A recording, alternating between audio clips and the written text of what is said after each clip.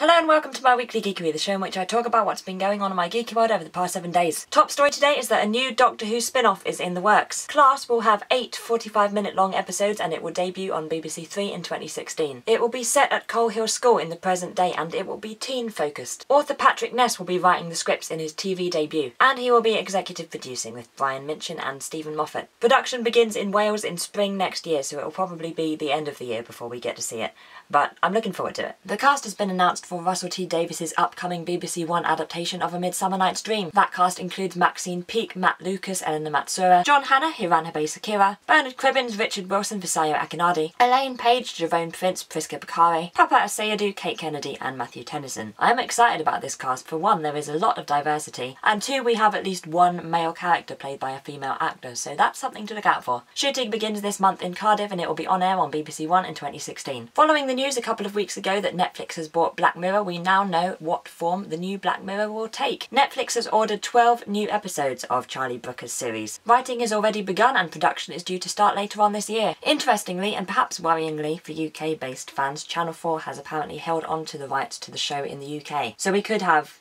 Netflix airing the new episodes in all of its territories apart from ours, and then we would have to wait for Channel 4 to broadcast it.